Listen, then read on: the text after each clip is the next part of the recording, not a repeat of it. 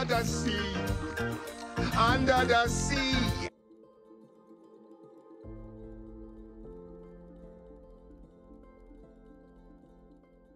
So first, we're going to be learning about the phylum Echinodermata.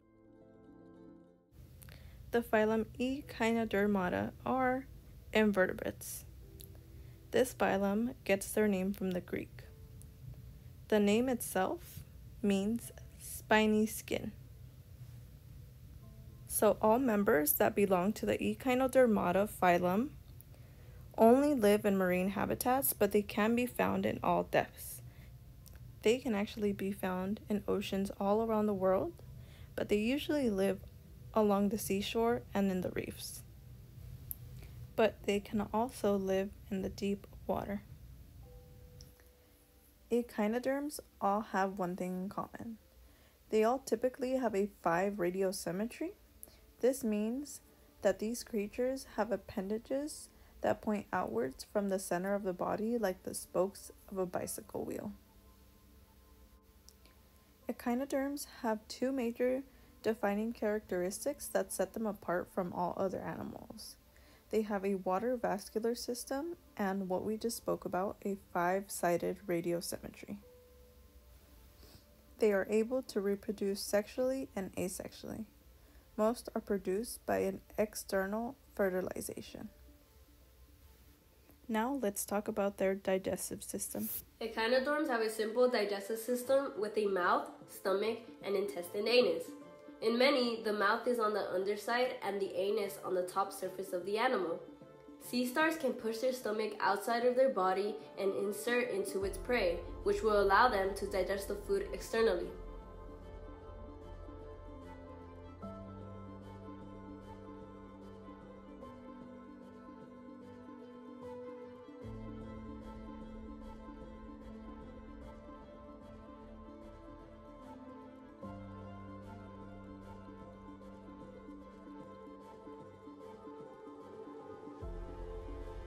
Chondrichthyes, which include sharks, rays, and skates, have several defining characteristics. They have a cartilaginous skeleton instead of bones. This makes them lightweight and flexible. They have streamlined bodies with well-developed fins, allowing them to swim efficiently. Their skin is tough and covered in tooth-like scales. Many chondrichthyans have multiple rows of teeth. Most species practice internal fertilization. But these are only some of the things that make up chondrichthyes. They have tough and leathery skin covered with dermal denticles. These are rough, tooth-like scales that provide protection and reduce drag in the water. When it comes to reproduction, chondrichthyes have various reproductive strategies, but most species practice internal fertilization. Males have claspers, which are specialized pelvic fins used to transfer sperm to females. Females usually give birth to live young, although some species do lay eggs. Water is necessary for chondrichthyan reproduction, as it serves as the medium for sperm transfer and egg fertilization. Chondrichthyans can be found in various aquatic habitats worldwide. They inhabit oceans, seas, and even some freshwater environments. They occupy a wide range of niches, from shallow coastal areas to deep-sea habitats. Chondrichthyans are carnivorous and have a diverse diet. Sharks, for example, are known for their predatory nature and feed on a variety of marine organisms, including fish, seals, squid, and even other sharks.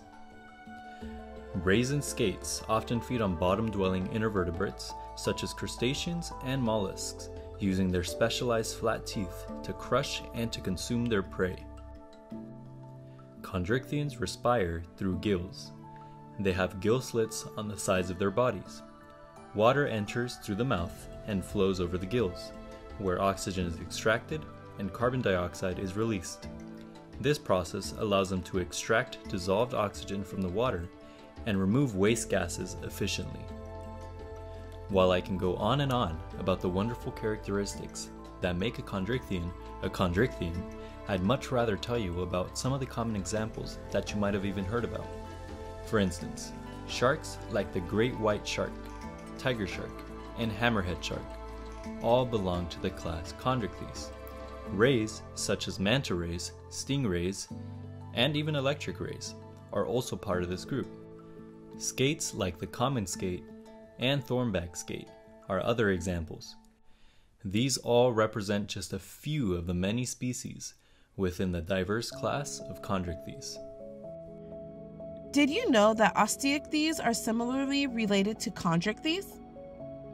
Both of these vertebrate groups are aquatic fishes that belong to the class, Pisces. Respiration in both groups occurs in the gills and are both cold-blooded fishes, or poikilotherms. Did you know that Osteichthyes are similarly related to Chondrichthyes?